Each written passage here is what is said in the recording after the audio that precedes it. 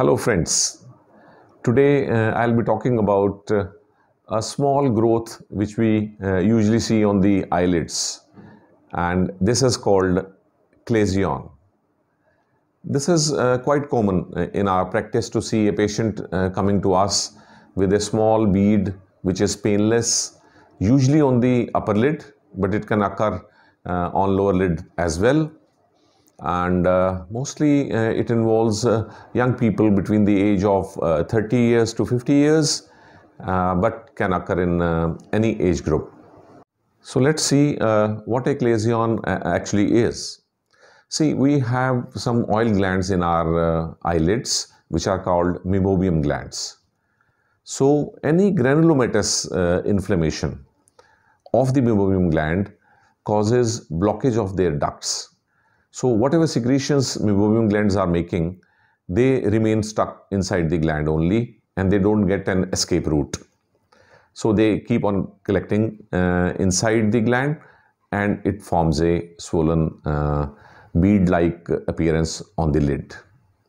So, but then most of the cases, there is no infection in these cases. Hence, there is no pain except some distension feeling.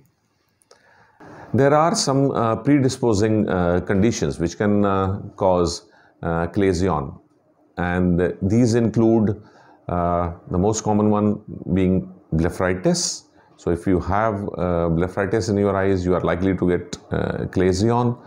Then tuberculosis can lead to this condition, and viral conjunctivitis, which is a very common condition in northern part of India. After viral conjunctivitis, you may get a small bead-like growth on your eyelid, which is called Chalazion.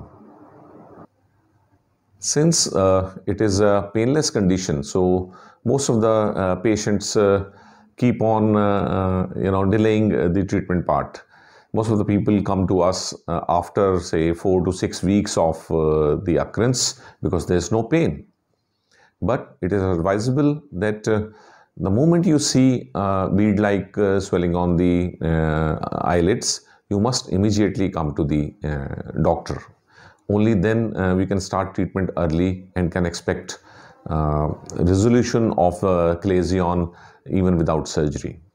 Otherwise, if it becomes late, then surgery remains the only option with us. Most important thing in this is the precaution. We should take certain precautions so that we can avoid formation of Chalazion. These precautions include hand hygiene, eye hygiene, maintaining hygiene during contact lens use, and eye makeup hygiene, which is very, very important. So if somebody has taken all the precautions, still they get a Chalazion, painless growth on their eyelid, then they should immediately go to their doctor and not delay the treatment part. Because in initial stages, we can try some methods by which we can avoid surgery later on. And some of the patients, say about 1/3 to half the patients, can be cured without surgery. So initially what we suggest patients is that they do some massage onto their eyes by squeezing their eyelids from upper to lower side, and in lower eyelid from lower to upper side towards the lashes. The massage should be towards the eyelashes. This may help in certain cases to resolve the Chalazion. Alongside massage, we must give hot compresses to the eyelids, which may also help in dissolving the Chalazion material which is collected inside the growth. So hot compress and eye massage, gentle eye massage can help in certain cases.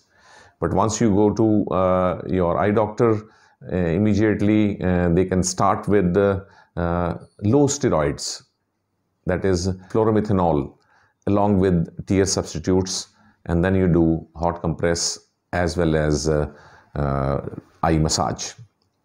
We wait for a few weeks, say 3 to 4 weeks, and if we see that the growth is resolving on its own or has reduced in the size, then we can continue with this treatment for another 2 to 3 weeks.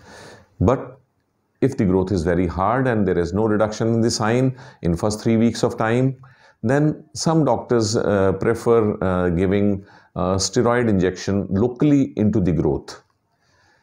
This has been practiced for quite some time, and some of the patients also respond to local steroid injection into the growth.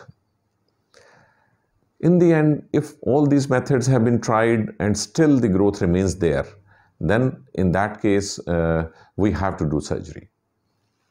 Take care of your eyelashes so that you don't get these growths in your eyelids.